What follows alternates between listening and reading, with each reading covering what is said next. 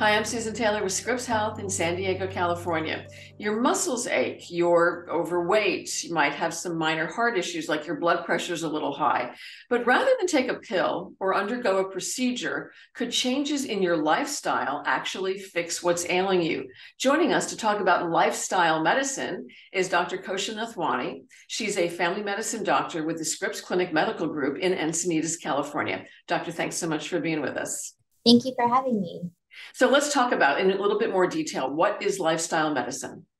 So, lifestyle medicine is a medical specialty in which physicians use comprehensive lifestyle changes in order to maintain and improve health outcomes. They can also use these interventions to help to prevent certain chronic diseases. And what chronic diseases would that be? So, the chronic diseases that are most often treated with lifestyle medicine are heart disease, type 2 diabetes, and obesity. So this is basically an investment in your future.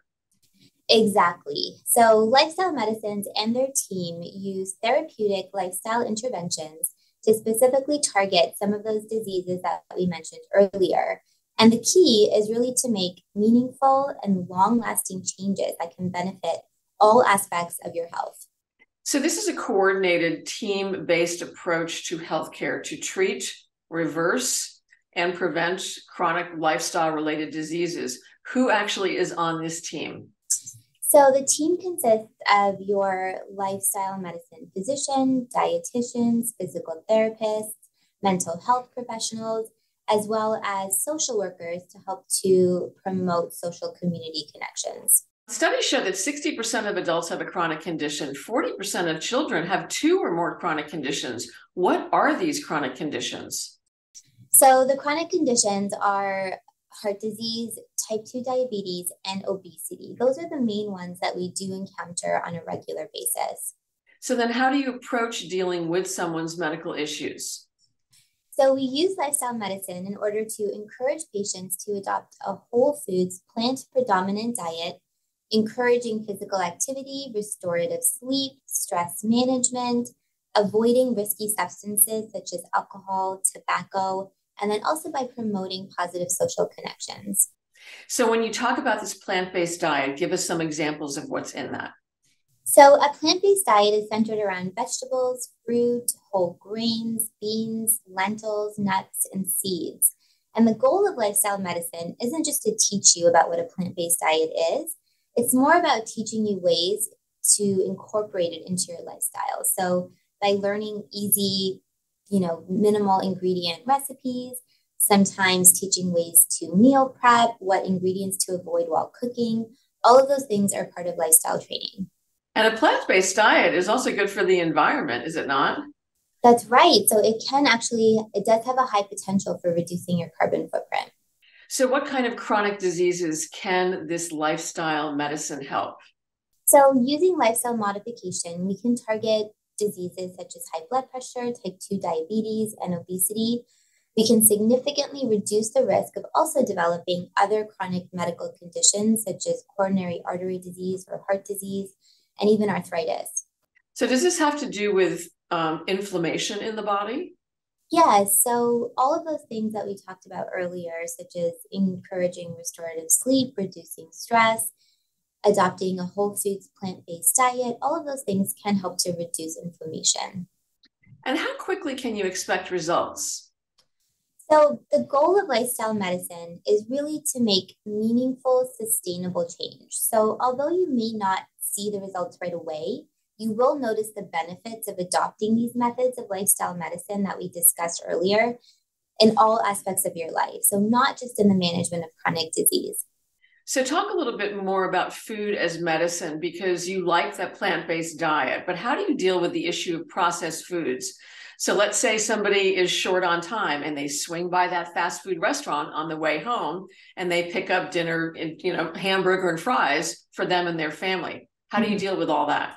Yeah, so that's, sometimes we think that's the easiest way to do things, but with lifestyle medicine, we can teach you to make these small changes that can have big impact. So things like meal prep, learning how to make one pan recipes, and then learning about easy ways to prepare healthy food are all ways that we can help you to adopt a healthier lifestyle.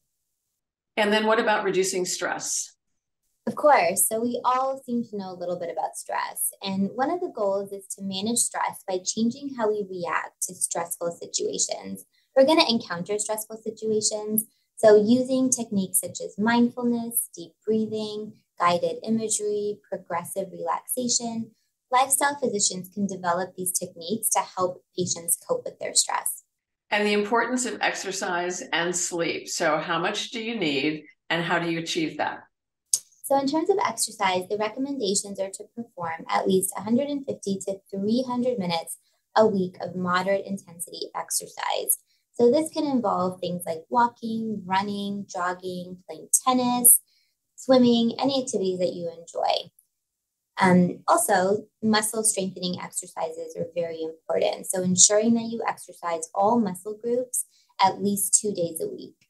Now, in terms of sleep, the American Academy of Sleep Medicine recommends at least 7 hours of sleep a night. Now, lifestyle medicine can teach you to get restorative sleep. So by minimizing technological distractions, by avoiding caffeine after noon, just to name a few. And what about the importance of social connections? So an aspect of our health that I believe we often took for granted prior to the pandemic was the importance of positive social connections. Research has shown that strong social connections can improve subjective well-being, encourage healthy behaviors, and even lead to increased longevity. Are there instances where lifestyle medicine does not necessarily work? Yeah, so there are certain cases in which lifestyle medicine may not work. And those include, for example, if you have high blood pressure, you can use some lifestyle interventions to help to manage the blood pressure. However, if you need surgery or open heart surgery, it's very important to check in with your cardiologist. In the same respect, if you have a neurological condition, it's very important to check in with your neurologist about Parkinson's, Alzheimer's, ALS. There are certain conditions that lifestyle medicine will not be able to treat. So when should you talk to your doctor about this?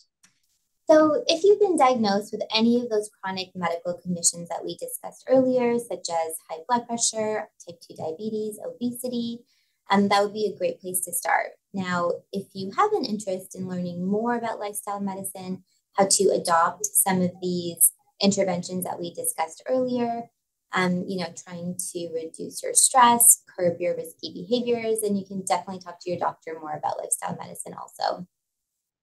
Any final thoughts, doctor? Yes, I just want to finish off by saying, we're here to help you. We want to make sure that we can improve your quality of life now for decades to come. We can impact all areas of your health, especially with the chronic disease prevention. Doctor, thanks so much for being with us. We appreciate you taking the time. Thank you. If you want more information on lifestyle medicine, just click on the link or go to scripps.org/videos. Want more critical information about your health? Please subscribe to our Scripps Health YouTube channel and follow us on social media at Scripps Health. At Scripps, we're here for good. I'm Susan Taylor. Thanks for joining us.